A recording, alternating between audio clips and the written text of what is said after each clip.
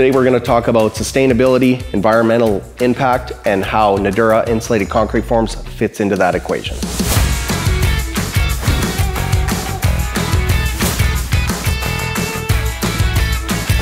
Many folks know that ICF are energy efficient buildings, but they do worry that the EPS foam and the concrete isn't as environmentally sustainable as perhaps wood. Let's look at the big picture when we're comparing these two. Since most people are familiar with wood structures, and because of the whole carbon thing, they think that it's more environmentally friendly.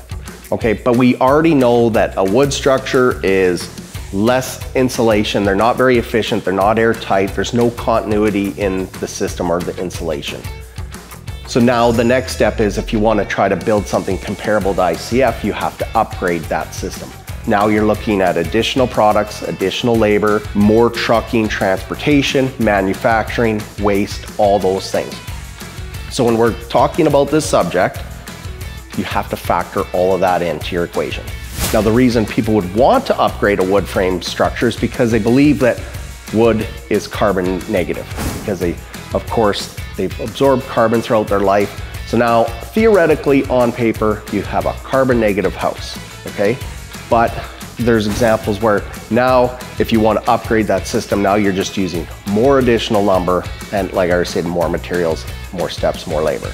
Now the reason wood isn't as environmentally friendly as you might think is because, let's just think about the process for a second. You cut these trees down. Now you got to log them, haul them to a mill. That mill has a big infrastructure, it takes a lot of power to run. Now you've cut this material, you have it to dimension. Now you have to kiln dry it. You have to get that wood to a certain percentage so that you can actually build with it.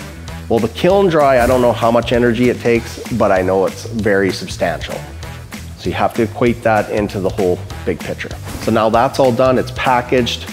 They haul that then to the hardware store, and then you or me, we order that. They put it on another truck and bring it to site. Now it's finally ready to use. So when you really break it down, it's not that good.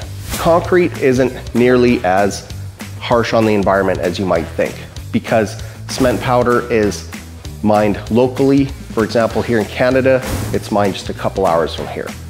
Same with your concrete ingredients, your aggregates and your gravel. Those are all mined locally.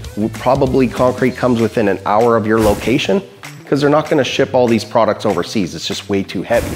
When we talk about insulated concrete forms from NUDURA, whether you know it or not, there's 40% more insulation built into the block. They're 60% more energy efficient and up to 10 times more airtight. There's also disaster resilience, sound qualities.